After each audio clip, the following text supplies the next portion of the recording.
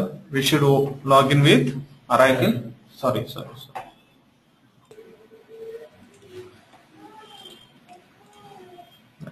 First of all, we log in with Oracle applications. So here we should give the username and password. My username is demo90 and 123456 is my password.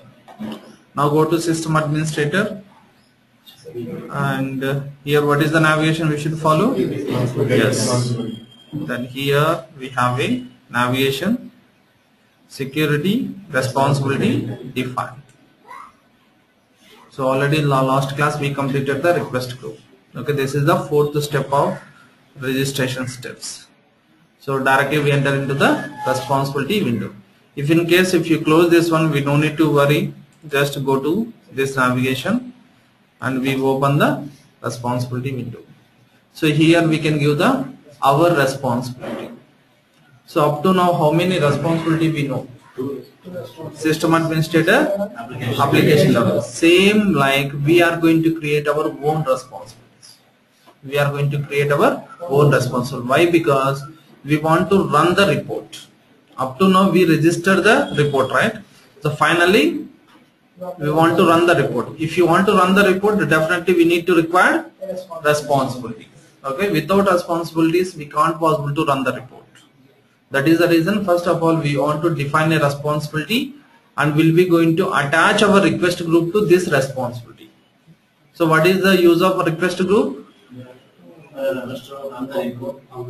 Request group. It is a collection of concurrent programs, right? All concurrent programs are there in request group. That request group will be connected with the responsibility. Automatically responsibility is access that concurrent programs and will be possible to run the program. That now I want to create a new responsibility. Here, suppose say example demo 90 responsibility and application is here. Again here also we have a application field. This application field is clearly tell to us where exactly you want to create the responsibility. But most important is executable and a concurrent program window. Interview point of also they are asking what is the difference between executable application and concurrent program application. But they don't ask any question on this responsibility and request group. And request group means where exactly we want to create the request group, which application. And responsibility also which application you want to create the responsibility. Now I want to choose purchasing. Okay. The next here we have a responsibility key. Responsibility key is one of the unique one. It should maintain always unique data in our database. Okay. It does not allow the duplicate records.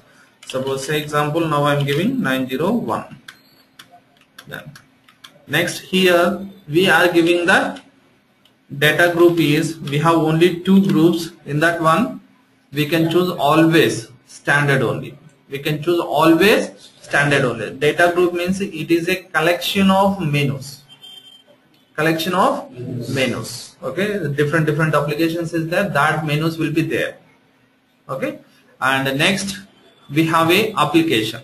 Okay, again here we are going to specify application is purchasing. Next here we have a menu field. Okay, but right now we don't have any menu. So for that purpose here we should give the starting menu, root for profile link. Defaultly you can choose this one. Okay, I will explain to the next coming classes. So what is the menu, how we create the menu and where we can go to create this menu, what is the use of menu also, that all will be discussed. But defaultly we should use which menu? This IAS root professional. Every person you should use that menu only. Menu means is nothing but a structure. It is a collection of functions. Okay. The next here we have a request group. Observe this one. First of all I want to create it, save the records. then automatically this field will be going to freeze it, and this responsibility name at any point of time we can change it. Okay, then once we completed the transaction from front end, so we want to find out back end. So what is the base table? FND responsibility TL. Then let us check it whether it is created or not. FND responsibility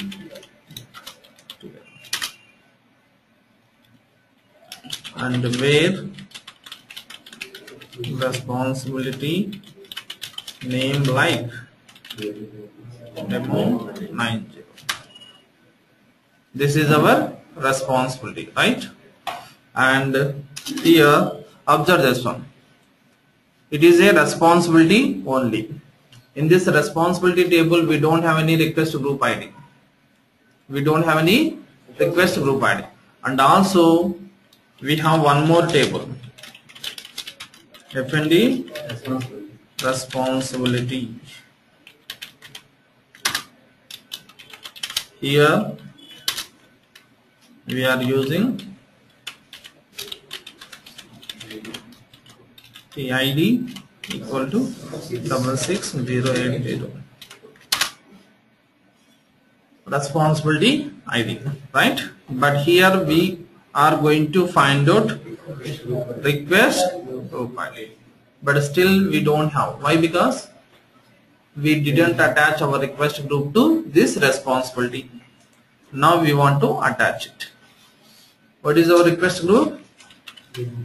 Demo 90 request group.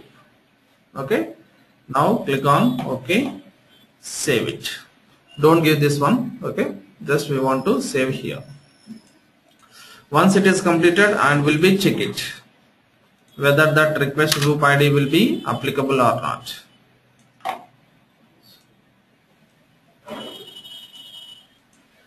Automatically it will be reflected. Okay, at any point of time we can change the request group. Okay, from the front end application. Observe this one. Any point of time we can change different request group also. Now this responsibility is possible to run the several programs which are attached to this request group. How many concurrent programs are there? That all three programs we can possible to run from this responsibility. From this responsibility. All of you clear? Okay, here.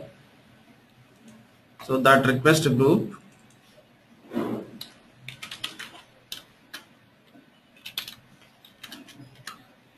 what are the programs are there? These are all programs we can possible to access from that responsibility. Why? Because that responsibility is attached to this request group. Okay. So in this point of time you should develop a one assignment. All of you clear? So here this is the way we are possible to define a new responsibility and attach